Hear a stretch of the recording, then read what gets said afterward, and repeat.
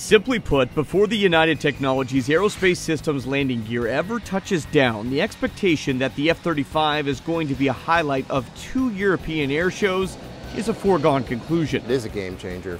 Mark Buongiorno is vice president of the F-135 program and is excited to see the engine's performance at both the Royal International Air Tattoo, or RIAT, and the Farnborough Air Show. Really, the significance of going to RIAT and Farnborough is that the world gets to see what the F-135 and the F-35 can do. As the F-135 showcases its Pratt Whitney power to large crowds, it also nears a significant milestone with the upcoming closure of what is known as the System Development and Demonstration Program, or SDD.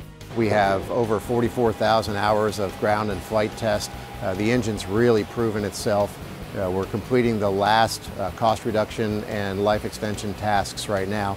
We're going to go into production at the end of SDD with a very, very capable, very safe, and very cost-effective production configuration that's really going to provide benefits to all of our customers. Cost-effective is a key point there, as Pratt Whitney has continued to strategize and implement processes to support its War on Cost initiative. So in 2009, we made a commitment to deliver the F-135 for the same price as its predecessor products, right?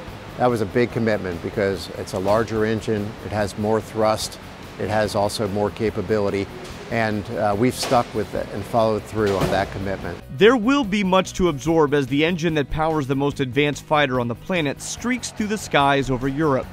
One flyby, and Mark Buongiorno is convinced that those that like the F-35 are going to love it. We talk a lot about what does it mean to be the next generation or fifth generation.